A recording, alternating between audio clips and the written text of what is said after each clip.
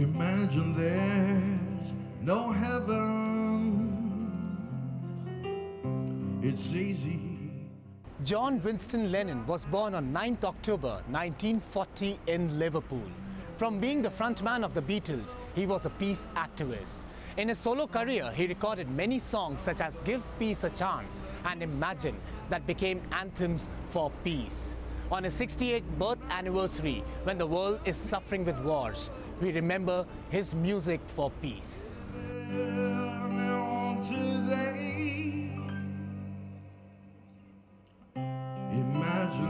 there's no countries.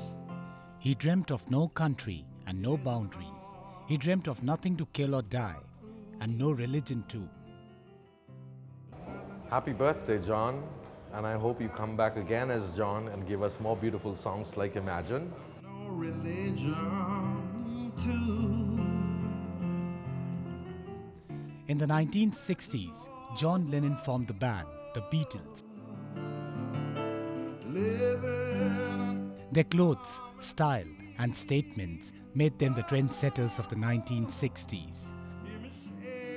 This was his final live performance with the Beatles on the rooftop of the Apple building. In 1970, the Beatles disbanded.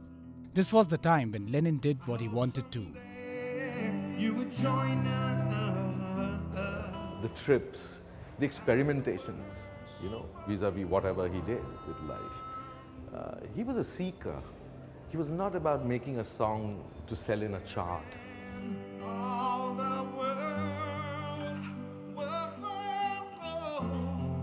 You may say I'm a dreamer. In 1971, Lennon recorded this song called Imagine, and rest became history after that. I hope someday you will join us. Lennon and Ono used their honeymoon at the Amsterdam Hilton as a bed-in for peace that attracted worldwide media coverage. There are huge works that he and his wife collaborated, which had a lot of Eastern influences and thoughts and ideas and perceptions and values. One day. In 1980, he made a comeback, shortly after which he was shot 4 times on his back by Mark David Chapman. The 5th bullet missed him. The site of his assassination is now a gathering spot for his followers who are in search of peace.